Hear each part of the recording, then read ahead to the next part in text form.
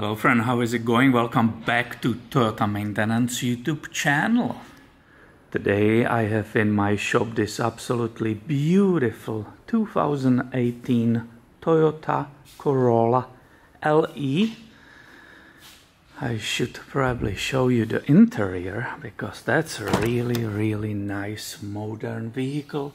I really like it. The seats are really nice. I definitely will take this all day long as a gas saver or a shopping car going just to the work and so on. Very nice, drives beautifully, very simple still. You can see that 2ZRFE 1.8 liter 4-cylinder engine, great on gas. And basically the reason it is in my shop today, it's 30,000 miles on the clock. So it's the whole service. That service includes engine oil and filter change, engine air filter, cabin air filter, checking and topping all the fluids, and that's basically it. At 30,000 miles, there are no other services needed. I will be also rotating tires. In this video, let's film how easy it is to do the engine oil and filter change. To get the oil nicely out without having any vacuum in the engine, I always pull the dipstick, which opens that, and the oil will be nicely flowing out. So let's get under the vehicle.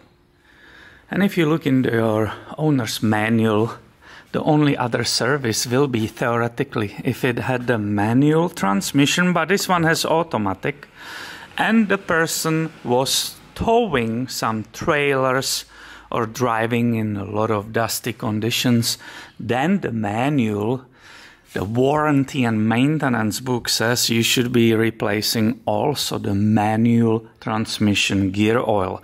But for us, we have automatic. I don't worry about that fluid whatsoever. So let's go and do that engine oil and filter change. I brought my used oil catching caddy. I position it down here. For the drain plug you need, as usually, 14mm socket. Look, that was nicely, perfectly, correctly torqued. Yep, and we can open the drain plug. I will still bring that caddy a little bit higher so we don't have any splashing. And here we go. I'm sorry being in your way, but it's just for a few seconds. And boom! Nice 0W20 full synthetic engine oil. It looks pretty okay, definitely not burned, that's what you expect. The engine and vehicle, it's relatively new, so there should be no surprises here. And that drain opening and the filter, they are so close to each other that I can immediately continue with removal, loosening this filter. I'm putting myself in those odd angles because I want to avoid covering your view. And look at it, it wasn't too tight, and you basically crack it loose and you let also this area to drain. I will continue with just unscrewing this filter. There should be no surprises. Again, very simple, as you can see. I will let it drain a little bit more and then I will start installing the new one. As you can imagine, fast loop shop doesn't have a time to stand around and let the oil get out. They just go really quick. Look how much oil is still coming out even after 10 minutes. So that if you go for a fast paced place, that will be all left inside and mixed with the new oil. When it finally stops dripping, I will replace that drain plug washer, which is here. This is the number from Toyota. It's a gasket, they call it gasket. It has that blue color. You can see you can buy them in the pieces of 10 or something.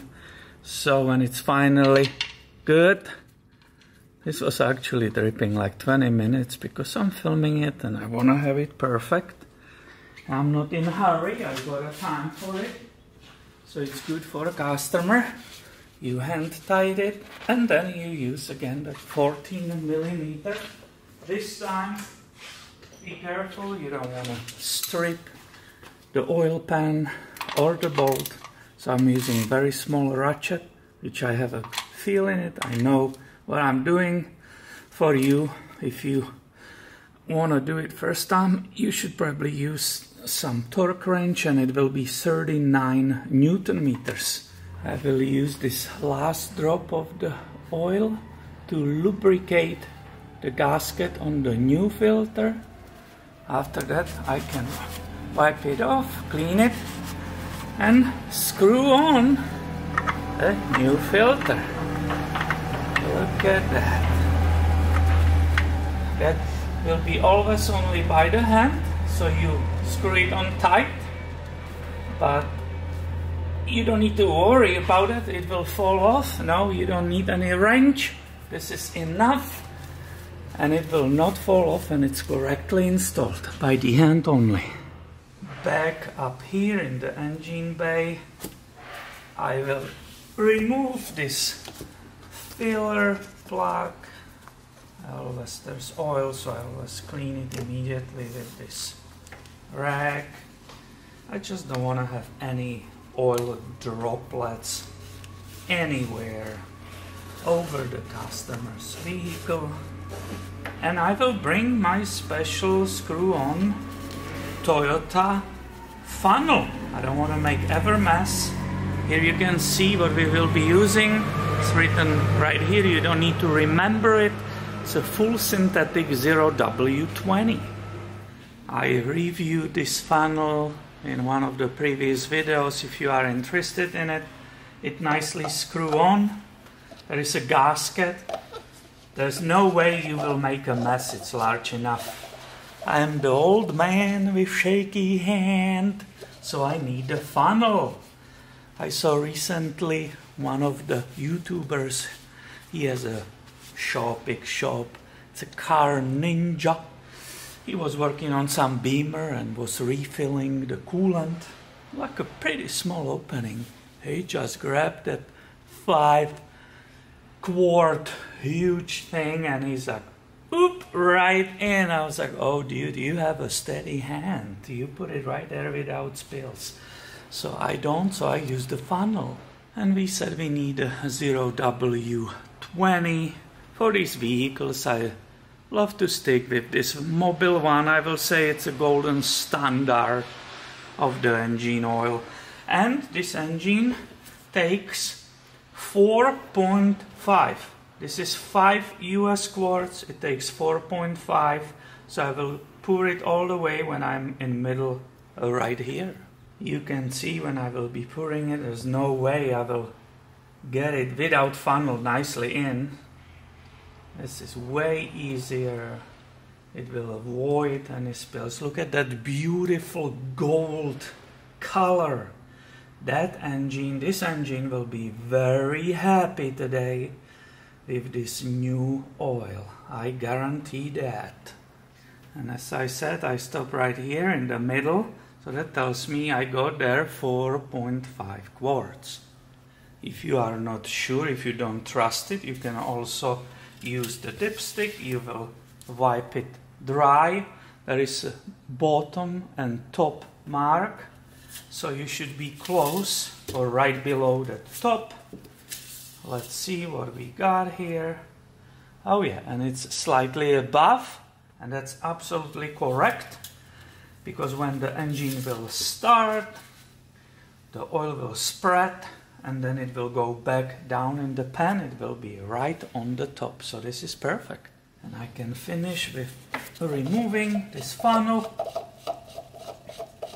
I always use that rag again so it's not dripping, because there is always a little bit left inside. I completely clean this You always look if you have any sludge, it will be inside here, but it's a new engine. That will be shocking if something like that happens. And just close it, wipe it off, and basically this engine oil and filter change is finished. It's not finished for me. I still have to put a windshield reminder sticker, reset the maintenance system, start the engine, check for the leaks, possible leaks. You look under, and only then you can go for a test drive. But I still have to rotate the tires for the owner. So I hope you find this video helpful, entertaining, and please be subscribed. I have way more coming your way soon. Thank you for watching, and have a great day, my friend.